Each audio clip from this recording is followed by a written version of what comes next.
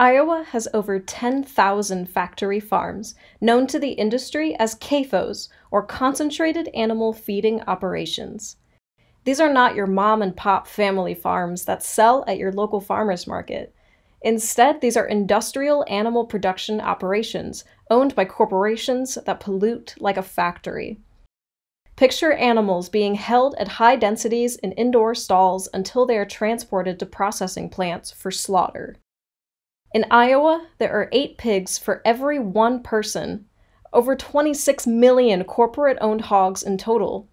Those factory-farmed pigs produce 22 billion gallons of untreated, toxic liquid manure every single year. That's the equivalent of over 45 million people.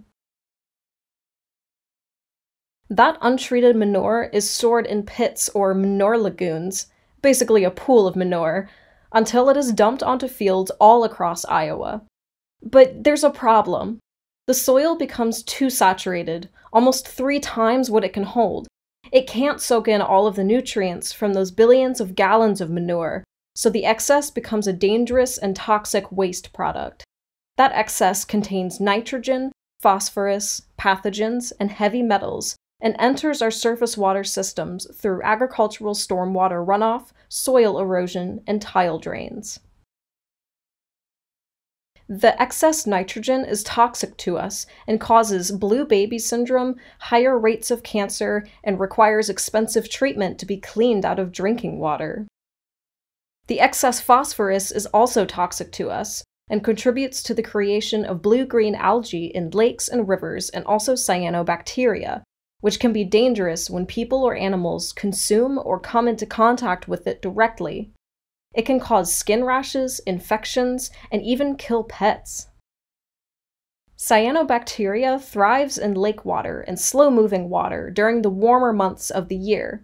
Climate change increases both air and water temperatures, and in turn increases the severity of cyanobacteria proliferation and its impacts to water quality. Industrial agriculture and factory farming is the #1 contributor to water pollution in streams and rivers. You might be surprised to learn this. Many people think that our water pollution comes from other sources. That's because the factory farm industry likes to spread misinformation to protect their profits. They say that our water pollution comes from everything from golf courses to flocks of geese. But the fact is that Iowa's extreme water pollution comes from industrialized animal production. We have over 700 impaired waterways in Iowa, largely due to runoff from factory farms. This impacts everything and everyone. If you own a well, if you go canoeing or kayak or fish in Iowa's rivers, if you go swimming at a public beach, this affects you.